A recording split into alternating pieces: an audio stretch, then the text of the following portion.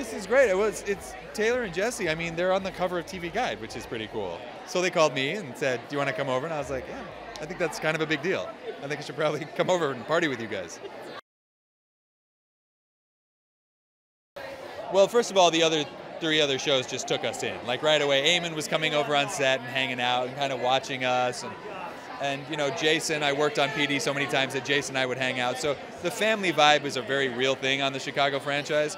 And then the city itself is this other character. It's the backdrop and the energy and the kind of heartbeat of all these shows. So to get out on the weekends with the guys, John Seda had us around to his house like the first week we were here. And you know, we just thought this is what it is. Like this is, as an actor, it doesn't really get much better than this. You get to hang out with all these other shows. You get to work on those shows, meet these amazing actors, and they're all really good people. That's the other kind of caveat. Like Monica Barbaro and I kind of work very close together. She's my second chair. She's an amazing young actress who just kind of came in and blew everyone away in the chemistry reading. So she got the part.